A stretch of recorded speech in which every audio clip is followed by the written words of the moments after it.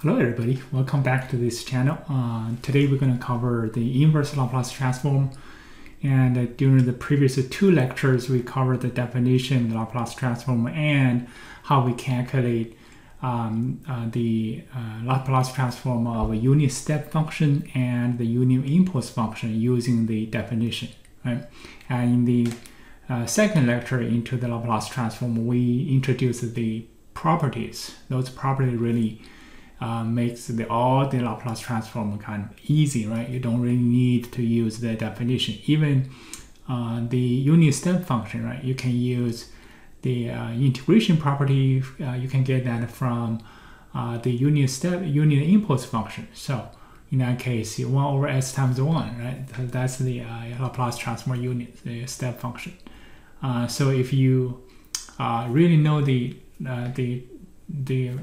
basic definition and also the properties, you can do all this transformation from the time domain to Laplace domain without problem. Right? The other piece of the puzzle is once we solved all the things, we're going to cover how we solve the things in the S domain in the next chapter. And after you get the solution, but solution is going to be in S domain. That means a function of S, right? Sometimes we're interested in the function of time. So you need to go back to the time domain, what we call the inverse Laplace transform. So there would be 4 topics today, basically 3 topics. So the first one, before we do that, we just want to introduce the pole zero diagram. That's one of the things very fundamental to the transform, the function of S in terms of the rational functions.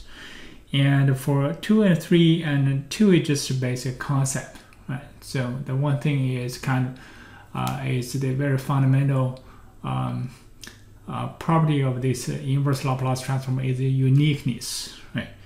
And then we will look at the 2 cases of inverse Laplace transform. One is with a simple poles. That means with a different poles, there are no identical poles. And also those poles will be real. And the second case is we have see the complex poles, means the poles are complex numbers. Okay, let's first look at the pole zero diagrams. As always, I always put the link to the Google Colab notes in the description down below, so you can check these notes and you can run this code. Also, there's associated Python code in those Google Colab notes. So let's see the pole zero diagram. So if you recall the Laplace transform, most of the Laplace transform will give us the result of the rational functions. The rational functions. The rational function means the ratio of 2 polynomials.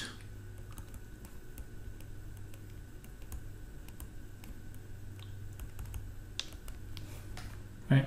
So that's the rational function, except the delay. Remember the time domain translation property.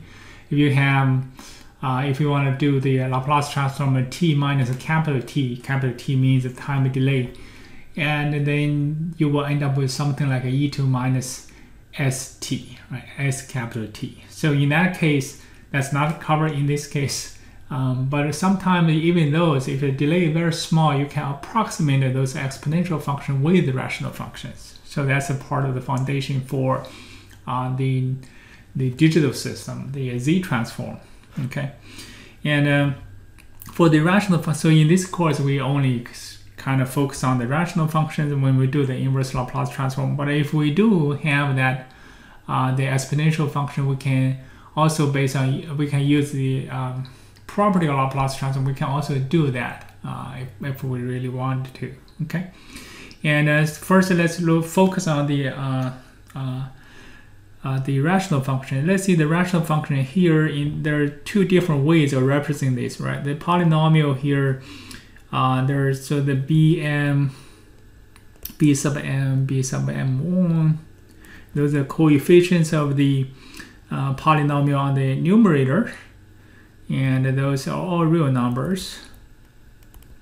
B0 and also an and an minus 1 and a1, a0, these are all real numbers.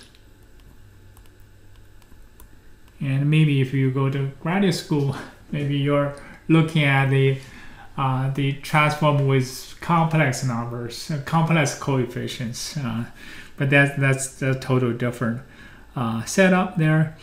And so these are, in this case, are all real numbers. And the n, if m is less than n. By the way, m is the order of the polynomial in the numerator, n is the order of the polynomial in the denominator. If the order of the numerator is less than the order of the denominator, and then we see fs we call is a proper rational function, or we just see it's a proper.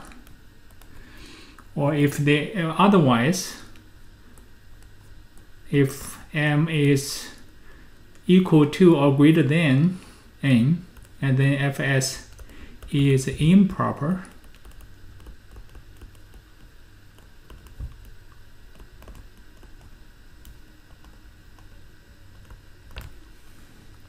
and alternatively, as the numerator and denominator polynomial can be factorized.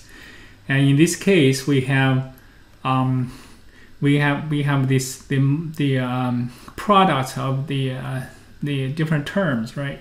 So in this case, we write the numerator as s minus z1 times s minus z2, so on and so forth. So that would be m number terms because the order of the numerator is m, and for the denominator we use the p. And so this is z1 and z2.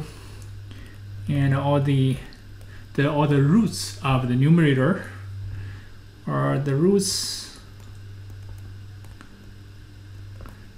of the numerator non-polynomial.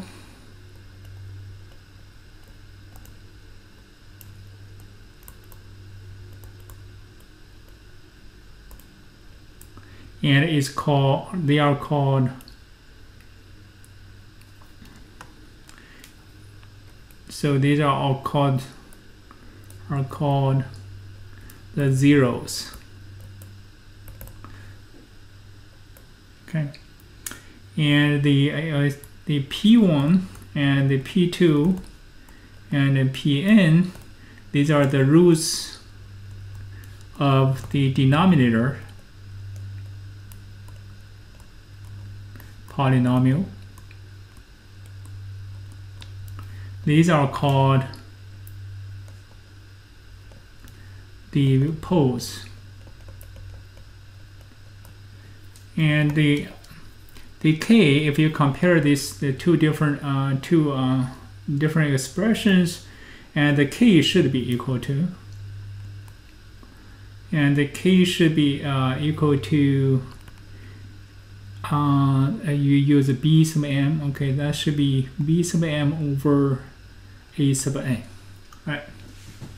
And so in this case, and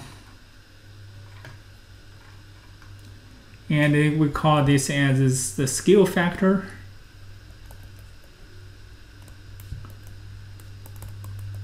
Which is a factor.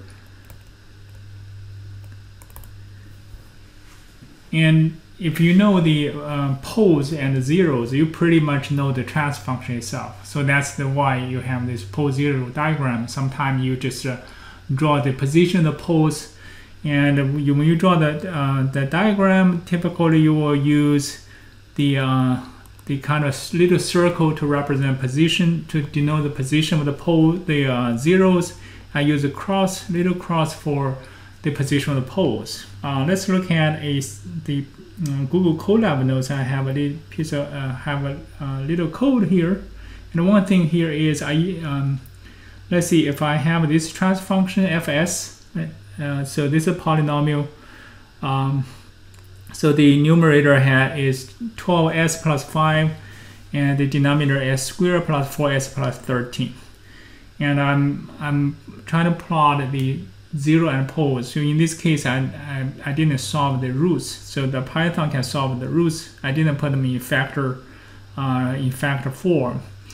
And I'm gonna use the control module or control library, if you will call. And this library is not in Google Colab. So what you can do is use the pip install. The pip install in this line of code here. This line of code will give the first line of code here will give you the will install this module. Once you install it, then you can execute the code as, so you can import the control module and do. So this is how you define the system.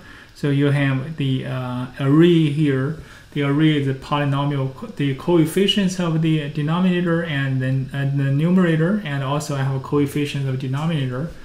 And then you can use the transfer function to define the system in the control library or the control module, and then use the PZ map to plot the zero and the pole diagram. So in this case, and 0, we have 1, 0, which is a negative. Based on this one, we can see that's a negative 12, negative 5 over 12, right? So it should be less than 1 and negative. And that's the 0, this little circle, and we have 2 poles position. That's these are complex, and this complex, we can see they are conjugate to each other, and that's the pole 0 diagram. Okay. So I'm going to stop here. We're going to look at the inverse Laplace transform.